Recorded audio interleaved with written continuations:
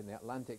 Already an area of low pressure brewing up here, and the satellite pictures also confirm it, because you can see there's a cloud developing, and that cloud will amalgamate to quite a deep area of low pressure really by lunchtime tomorrow. It'll swing some pretty strong winds, some gale force winds into western parts of the country, and eventually some heavy rain sweeping in as well, probably tomorrow night. At the moment though, we've got some fairly clear skies brewing up across the south. Not reliable though, there will be some more cloud returning I'm sure, but the thickest cloud is across Northern Ireland, the western north of Scotland, and here some spits and spots of rain still to come throughout this evening and overnight.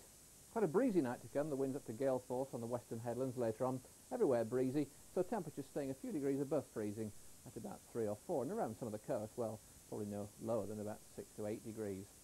Tomorrow a good deal of sunshine, certainly over England and Wales, a good deal of sunshine even in the morning across the south. The odd shower perhaps coming in from the North Sea into those northeastern coasts, and every now and again some thicker cloud bringing spots of rain through Northern Ireland and western and far northern parts of Scotland. And late in the day you'll find some more persistent rain showing up out in the west.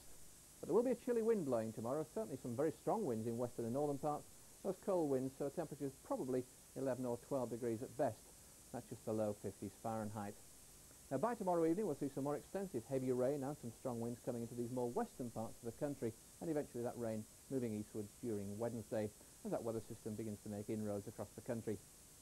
But for many eastern parts on Wednesday morning, not too bad.